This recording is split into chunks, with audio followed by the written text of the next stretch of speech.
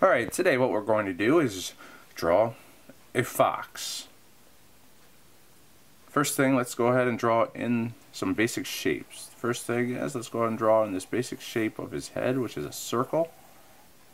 Now when we're finished, it will not look like a circle, so be sure to draw lightly.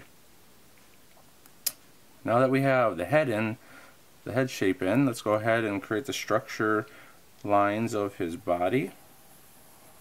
Now his body is going to look like a teardrop.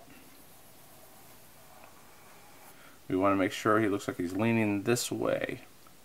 I sometimes draw a line that looks like this, very lightly.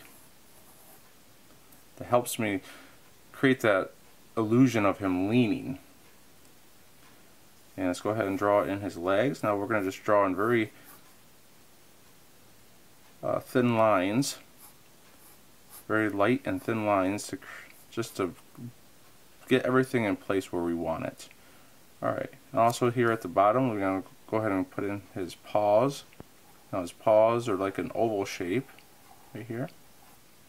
Same thing on this side. Draw in another oval.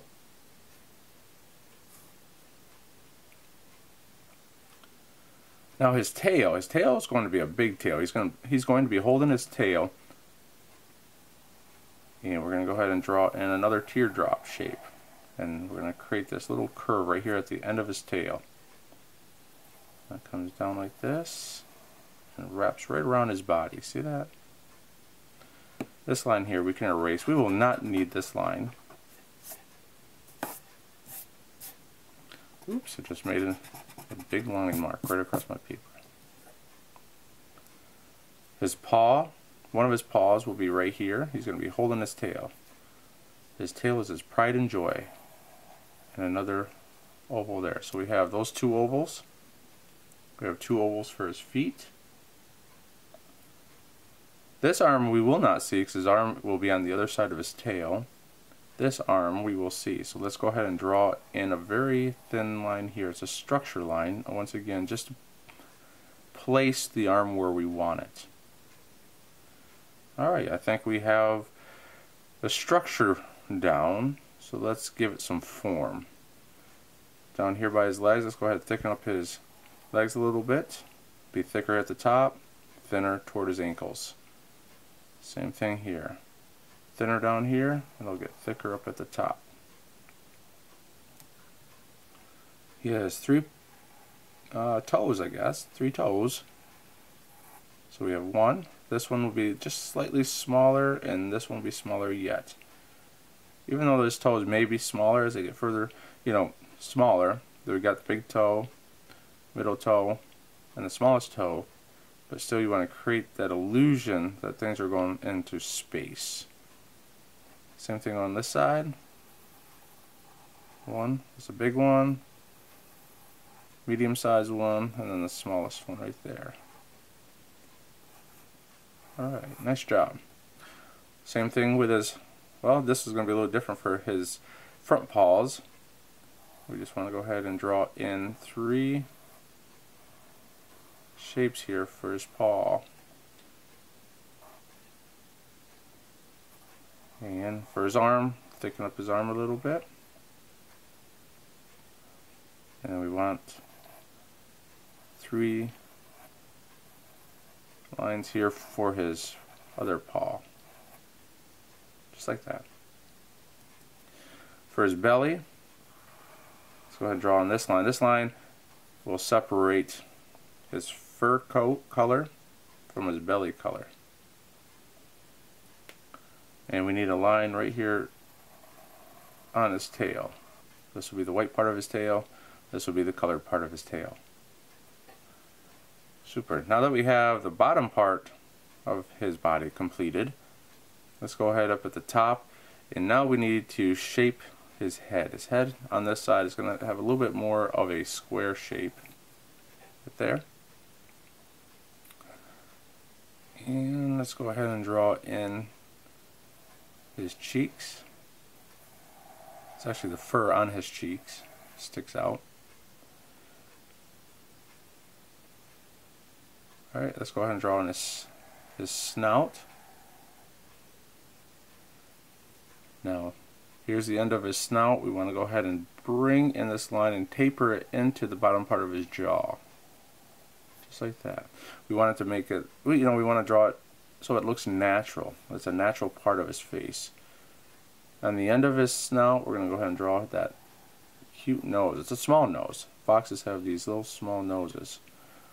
That way they can weasel their way into things, or they can slyly fit into things. Alright, and we have to draw in the other side of the fur, which is right here. This one's going to appear larger. This is a little bit smaller because it's farther away. Now let's go ahead and draw in his eyes. Here's one eye. This is going to be larger. And this one will be, yep, you got it, smaller. Now, because he's a fox, we want him to appear sly and sneaky. Let's go ahead and drop his eyelid. This will give the look and feel that he has a plan. He's got something in the works. Let's go ahead and draw in the pupil for this eye. Comes down, we're going to see a little bit of the white on this side of his pupil, and of course draw in that reflection and shade in this part of his pupil. Same thing on this side. Now because this is farther away, we won't see, we'll only see one part of the white of his eye. So this side, we'll go ahead and shade this in.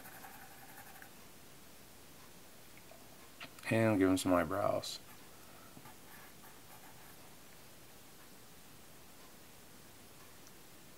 He needs a grin. That really helps. No, he kind of looks like he has something in stored. He's planning. A sneaky plan. Let's go ahead and draw on the ears. Now his ears will be pointed. And we want to draw on this ear as well. This is going to be a little bit smaller. It's not really small, it's just where you want to make it appear to be small because it's farther away. We want to make sure it tapers into the side of the face. So again, it looks like a natural part of his face. And darken this line here. Inside his ears, because they're triangular shape, we'll make these ones, the inside of his ears, triangles as well. Alright, I'm going to go ahead and darken up some of these lines here on his face. And his snout. And his body. How about that? When we darken up the lines we want to keep, all the structure lines will appear to fade away. We want to keep the lines that will create the form and illusion of him looking like a fox. Since we're drawing a fox, we don't want him to look like something else.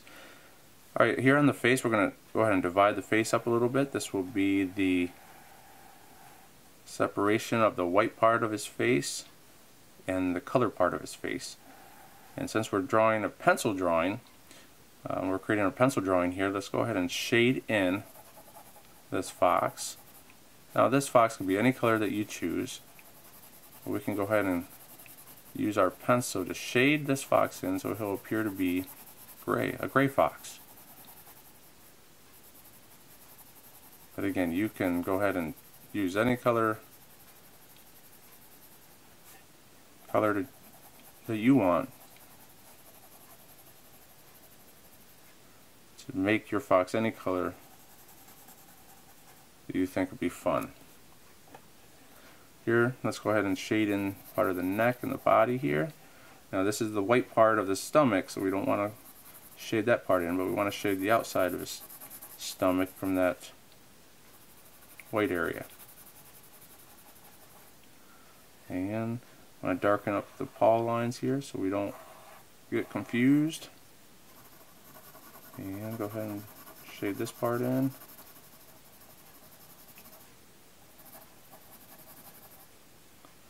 And same thing here.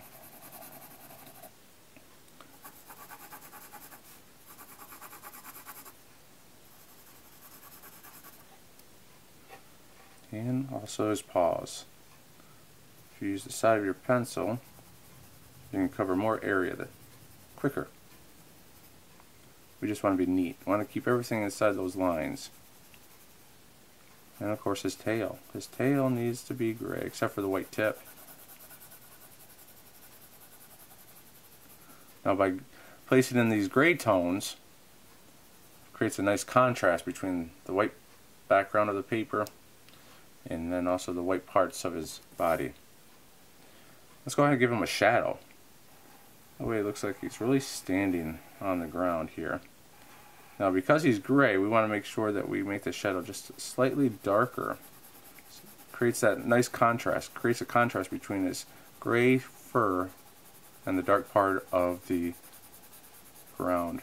Well, dark part of the shadow that's on the ground. Let's say it that way.